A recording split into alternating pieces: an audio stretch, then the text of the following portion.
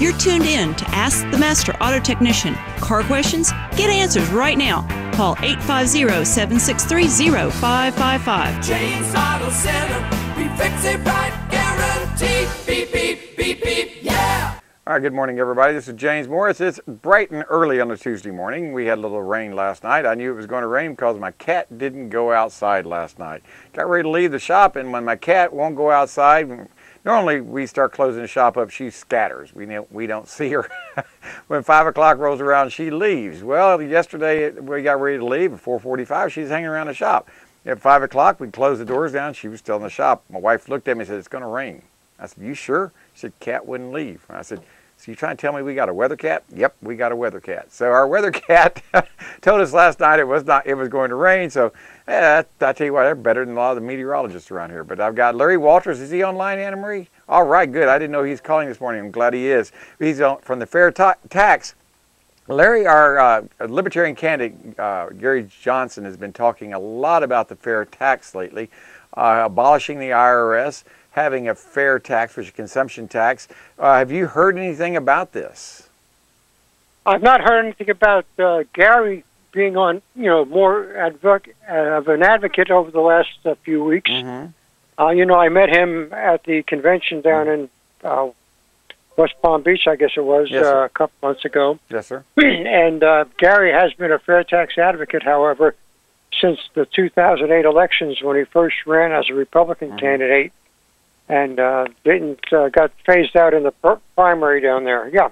Well, I'm glad. Anyway, it's refreshing because I'm seeing a lot of my Republican and Democrat friends that are going, I just don't know what to do. And I said, "What do you mean you don't know what to do?" "I can't vote for Hillary and I can't vote for Trump." And I said, "You do have a third option." And they kind of look at me going, "What? We can't do that." And I said, "Why can't you do that?" That would send a very loud message to the powers to be in Washington that don't want the fair tax. It would send a loud message to Washington and to the Democrats and the Republicans that we're mad as hell and we're not going to take it anymore. What is your viewpoint on that if we supported a third-party candidate that supported the fair tax? Well, if we did that, we would certainly lose the election to Hillary Clinton. Do you think that's what would happen? We'd lose, definitely. Okay. Yeah, absolutely, because it's going to be, as it is right now, it is going to be too close otherwise. What I would suggest is that we promote, and I do this, we promote as much as we can to people who like the idea of the fair tax to see to it that Gary gets enough recognition so that we get his poll numbers up over 15%, so that they have to invite him to the debates. To the debates. Yes. Yeah, I'm getting debates and pre-debates. That's confused. all right. Now, see, Thank you. That's and fine. if we can get him in the debates, then we will certainly get the level of the fair tax interest raised considerably. Right. That's the reason I'm saying that is because for years and years and years, I've heard everybody talk about, I can't vote third party because if you vote for for anybody else other than Hillary or Trump, it goes to the other candidate. And I'm kind of looking at them and going, okay, so you don't believe there's room for a third party in here? And I go, no, we can't have a third party because the other person would get in. And I go, well, how are you ever going to send a message to the Republicans and the Democrats? Because the Democrats just are, as we're seeing right now, are just as corrupt, if not more corrupt, than the Republicans during the convention. And we saw the Republicans, how corrupt they were during the 2012 convention with Ron Paul. So, there's a lot of people that realize that it's a corrupt system. And the only way we're going to change it is to send a loud message that, hey, we're not going to take this anymore. We're tired of this duopoly, the right-left paradigm that, we got to vote for this person or that person. There's no other choice. And I think a lot of people, maybe not you, Larry, but a lot of people, including myself, are saying, well, we're mad as hell and we're not going to take it anymore and we're going to vote third party. And those that listen to my voice may agree with me or may disagree with me, but that's what makes America so great, that we have the right to freedom of speech, right to freedom of assembly. And this is why I'm voting for someone that I think is not the lesser of three evils, but just not evil, period. That's what I've got. Right now, I think we got the lesser of two evils between the Republican and Democrats, and I just cannot bring myself to do it. Now, what do you think about that? Do you think that that's a lesser of two evils to vote for Trump or Hillary, or how do you feel? Actually, I don't think Trump is as evil by any stretch of the imagination as Hillary is. Okay. And What my hope is for Donald Trump is that he will bust up the cabal, which is the establishment in both parties, by just doing things his way instead of the politically correct way. Now, we got to admit, the politically correct way, it seems like it's going to be. It seems like America is dying by death of 1,000 cuts. You can't say this, you can't say that, you can't fly this flag, you can't fly that flag, you can't can't drive that type car or that type truck without without someone being upset that you're using too much fuel or polluting too much. Heck, I guess I'm the epitome of oxymorons. I drive an old 1994 Chevrolet pickup truck and a Toyota Prius. One gets 12 miles to a gallon. The other one gets 50 miles to a gallon.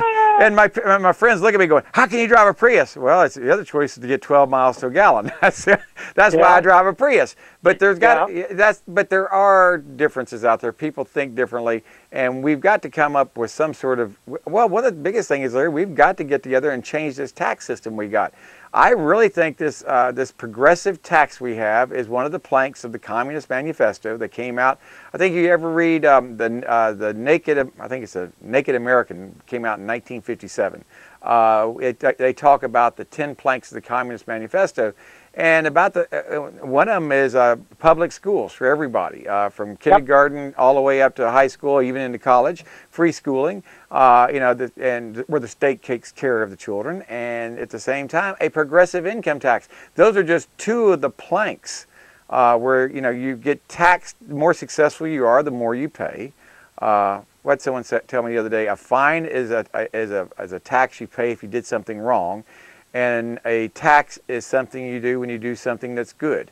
If you do really well, you get taxed more. So it's a damned if you do, and it's damned if you don't. So you're right, and I carry a copy of the 10 planks with me just as a reference for such occasions when the conversation comes up. I can bring it up and say, "Look at this, number 2, step 2, a progressive, heavily progressive tax system." Yeah, and. Let me get back to the third party for a moment, sure, yes. if I may, James. Please. This is what this is for. I think there could be room for a third party, but it can't be initiated 6 months before every major election. The third party, the Libertarian Party, would be the obvious solution. Has got to be doing something that is making headline news throughout the year. Well, Larry, Lincoln was a third party. Well, he was. Lincoln was a third party that took the place of the Whigs. I'm going to disagree with Larry. I think that the third party's been there.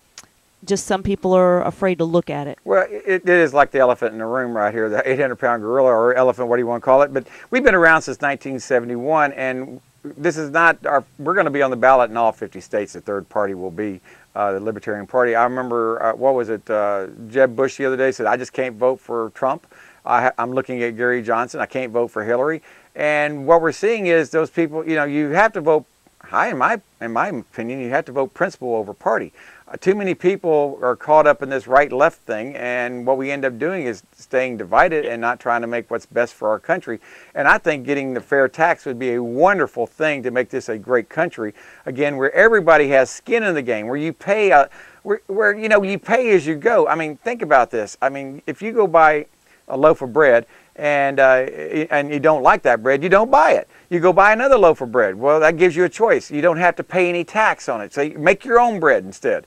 But if people have skin in the game and they actually realize that, hey, I'm paying taxes of my own free volition. I'm going to pay this right over here. I know where it's going. And it goes to the states. Then the states send it to the federal government. That's what's so neat about this. Instead of us sending money directly to the federal government and then the federal government trickling it down as they see fit to those that kowtow to what the government rules of regulation, can't drive 55, a 21-year-old drinking limit, and all these different things the federal government puts on there, instead of having the states being sovereign. This is what ends up happening now. The states become powerful and the federal government becomes less powerful. And I think that's what I think a lot of Americans would like to see, is less centralized government. Your viewpoint on that, sir? Yeah, well, you're absolutely right. And I have to emphasize again that right now we have the best chance of getting the fair tax passed and implemented than we have ever had. How's that?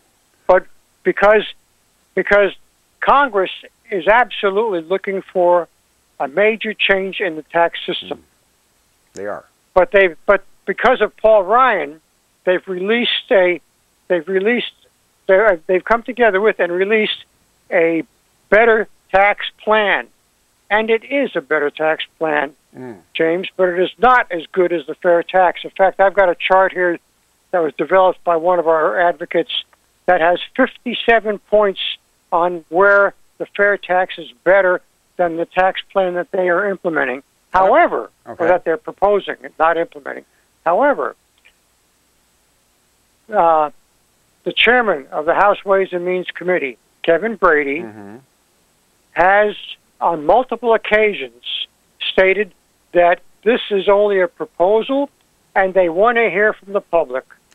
Yeah, they need to hear from the public on this. So now is the time for the public to inundate the House Ways and Means Committee and Kevin Brady with their desire for the fair tax and at least one or two reasons why the fair tax would be a better solution than what has been proposed. Well, give me one or two reasons. We don't have time for all 57, but what are one or two of the better reasons for having the fair tax compared to... Well, the fair tax would still be a lot simpler to comprehend and to comply with. Okay, yeah. The fair tax would be the most fair across all income brackets. True, I like that. The fair tax would be the most visible tax bracket for all applications. Good point. It would be the most neutral tax to business impacts. So there's just a few of them. It eliminates the IRS. It's the only tax plan that not only eliminates the IRS in its entirety, but it's the only tax plan, any consumption plan would do that. It is the only tax plan that will tax the underground economy completely. It puts that economy out of business. You're absolutely right. You're absolutely right about that. The underground economy, because even if you trade between, say you have someone that cuts your grass and you give them $50 cash money, that's great on that part. Maybe you didn't pay tax on that, but when that guy gets that $50 and he goes and buys a new lawnmower or goes and buys a new, buys anything, he's having to pay tax on it. Is that correct? That's exactly right. Exactly right. So I encourage your listeners and anybody that you get a chance to talk with, James, to understand comprehend the difference between the fair tax and any form of income taxation. Yeah, a lot of people confuse the fair tax with the flat tax. And I said, that's apples and oranges. We're not talking the same thing. Flat tax and fair tax are not the same thing. And they go, really? Not the same thing. Flat tax is where you get it's all the way across the board. Everybody pays. You fill out a form and everything. Where the fair tax is everybody pay. It's a consumption tax. And you got to remember that nobody will pay the fair tax until they as a family unit have spent more than the federal poverty level for the year. So, for example, if you're a family of four, you have to spend about $34,000. That's about the average before you start paying any tax. So your first $34,000 is tax-free because of the rebate. That's pretty good. A lot of people end up spending $34,000 just in taxes a year. Hey, Larry, I got to go. We're up against clock. Thank you so much. Look forward to hearing from you next Tuesday morning again. You have a great time down in Orlando, and I'll talk to you next week, sir. James Auto Center, we fix it right.